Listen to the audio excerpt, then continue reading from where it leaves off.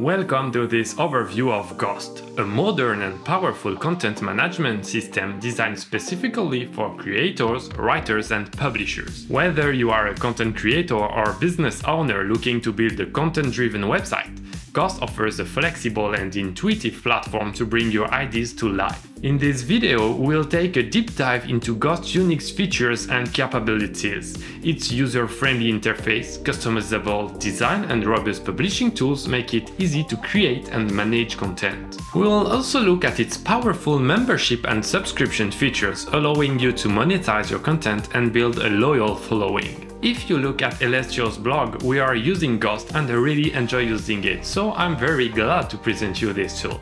Join us as we discover the power of Ghost and how it can help you create a stunning online presence. Let's dive in. To deploy Ghost, you have multiple options available. Either you use Ghost Cloud, so you have the pricing on the pricing page, or you can go to the GitHub repository and follow the instructions to install it yourself on your own server. Or you can use our platform Elestio, where you will be able to install it in a single click and you will only have to pay for the hosting. Let's create our instance of Ghost on Elestio, hit login, then hit deploy my first service if you don't have one yet, search for Ghost and hit select. Then select your cloud provider. I will use Scaleway. Choose your region, your resources and hit next. Then select the level of support you need and hit Create Service. We will receive an email as soon as our instance is ready and deployed. Once you receive the email, you can go to click here to get the password. We arrive on our instance dashboard on Elestio. We can copy the password that has been automatically generated for us and go to the admin UI from this URL here. Sign in to user's blog. My email address is the one from my Elestio account. The password is in my clipboard and I can hit sign in. Here is the dashboard the first time I arrive on my Ghost instance. I have an onboarding tour, add or import members. I will add myself as a member to test. Okay, I see myself. I also have 2 articles telling me how to build my audience and how to get my first 100 subscribers. Let's go to the dashboard to have a look at it. There's only one member, it's me that I just added. We can see the engagement, recent posts, some resources, and it's something we really like at Ghost is that they not only provide a service, but they also give you resources and stuff to help you grow your community. If we scroll down a bit, you can see featured publications in business and you can be part of it and have your own website listed here. What you need to do is to click on add your site to explore, but because we didn't make anything yet, it's nonsense to do it. But let's click on browser to see what it looks like. You have different blogs within different categories. And there is one metric they display, either the MRR or the number of members. And if you search, you can even find Elestio because we are available on Ghost Explorer. And this is the tool that we use internally. So you can have a pretty good overview of what you can achieve using Ghost. You also have it available here when you go to Explore. You don't have to leave your own instance. You have the listing available here. Okay, now let's have a look at how to create a post. So go to Posts and Plus. The interface is very easy. You have an image on top, the title, and your content. And for the content, you have different type of content you can create to achieve every kind of result. Let's add an image. We can upload it or click on the Unsplash logo to have access to the library. Let's create a fake article about Japanese food. So let's search it. Select any and hit insert image. Now let's scroll a bit. Let's add a title,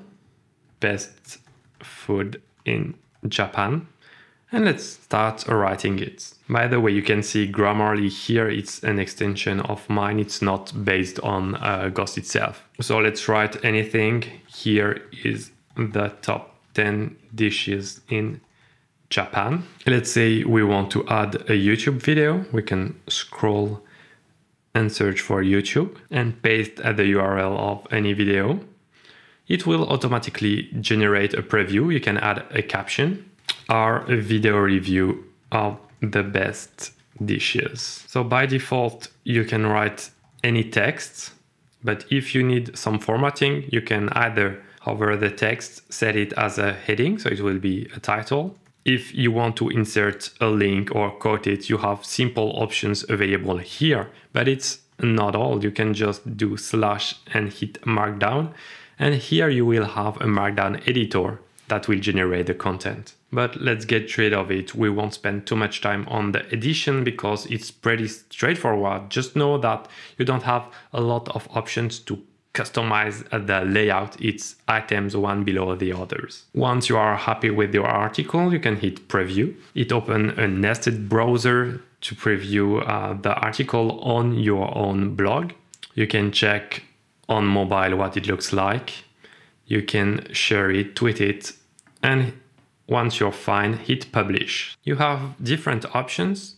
So either publish only by default, or send it in an email, or publish and send it in an email. But you need to set up Mailgun to be able to send newsletters. You also have the option to delay when it will be live. So your team can review it, or you can launch it at a specific time.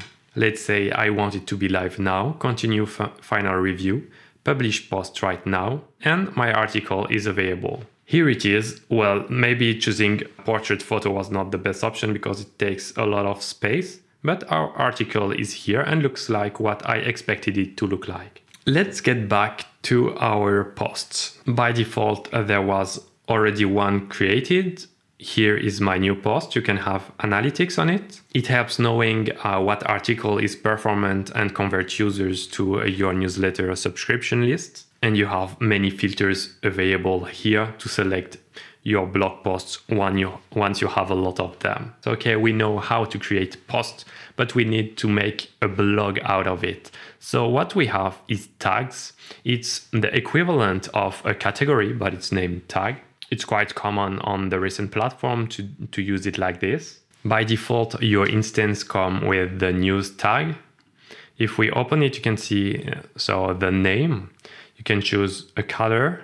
You also have the slug, which is the URL. Maybe you will need to rewrite it to make it more SEO friendly.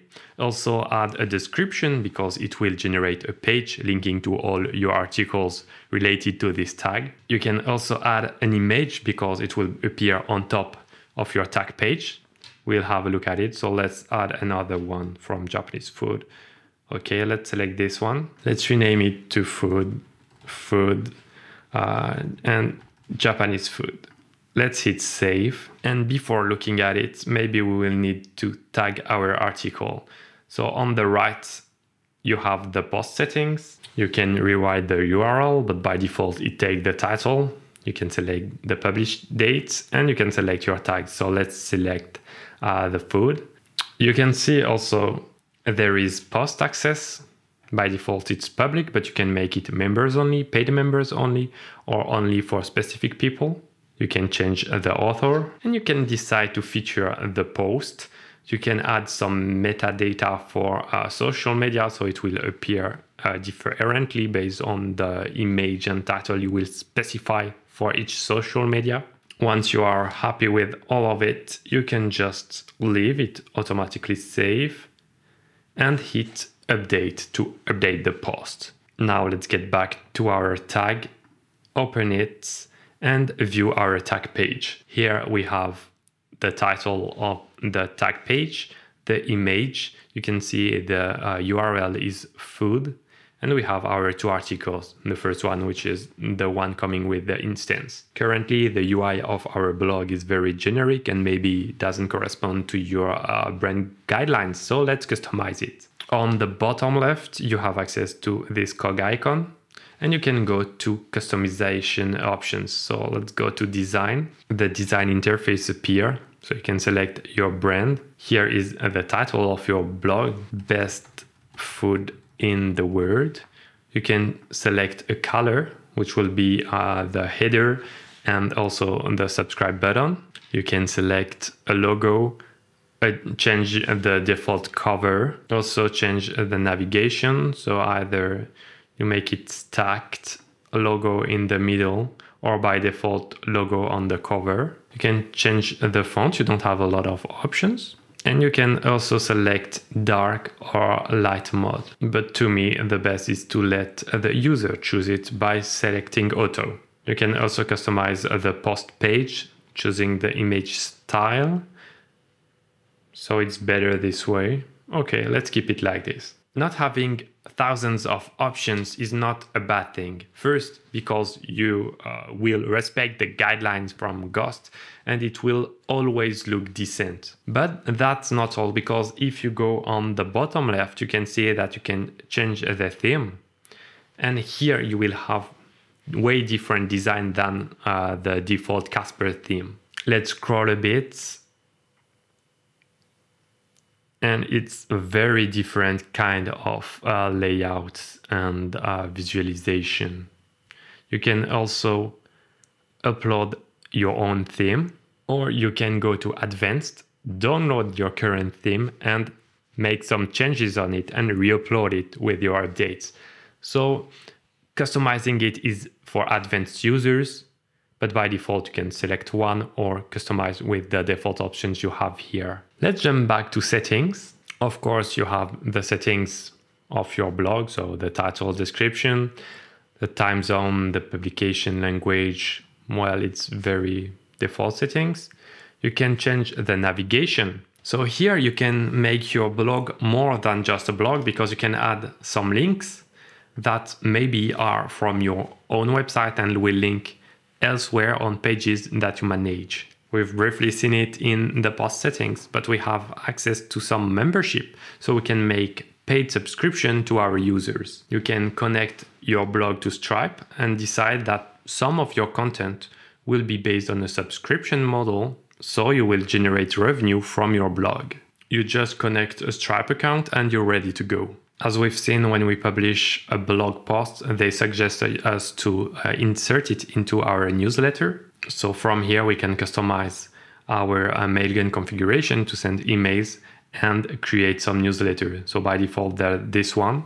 And you can edit these template settings with the email address, the design of the header, body and footer. Once you are happy with your settings, you can go and view site.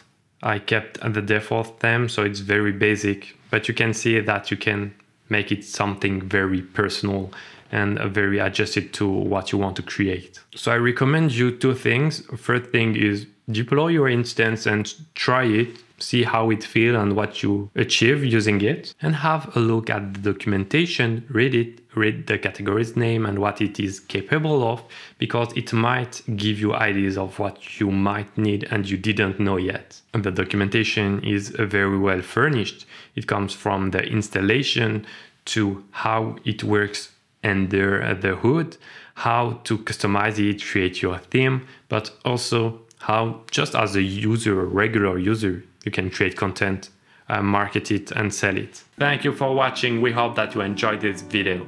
If it's the case, please hit the like button to help more open source lovers discover great free products. And if you still want to explore the open source world, I highly recommend you to watch this video here.